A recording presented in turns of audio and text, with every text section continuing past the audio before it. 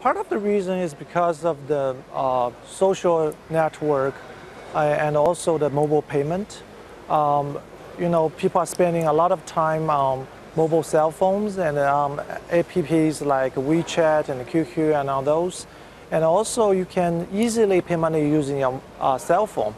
So these infrastructure are ready, and these are actually the fundamentals for PDD's success. Without that, I don't think anything could happen.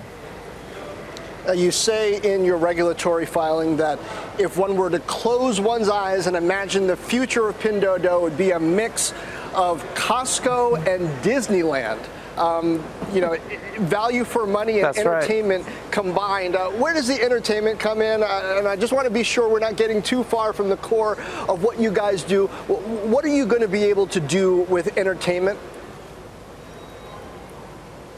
Well, I would just give you an example. For instance, our app right now, you can actually farm your own orange trees.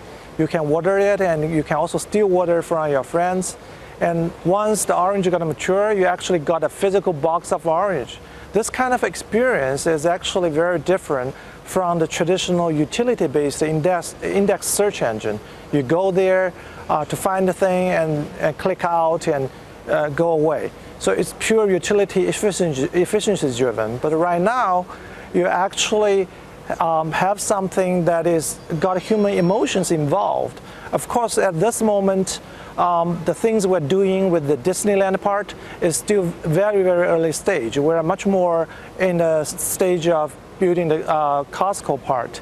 But in a Pinduoduo farm, you can actually see some flavor of the picture I was describing. Colin, U.S.-China relations seem to permeate all kinds of business discussions these days. We've had 14 Chinese IPOs this year on American exchanges. Did it seem to you that tensions between the two countries had any impact on coming to market? Well, I think the final results will be pretty good, and I'm pretty positive and confident on that. Even though the final results will be good, but sometimes you cannot avoid some of the process.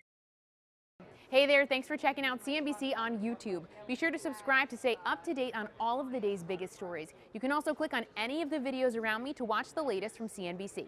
Thanks for watching.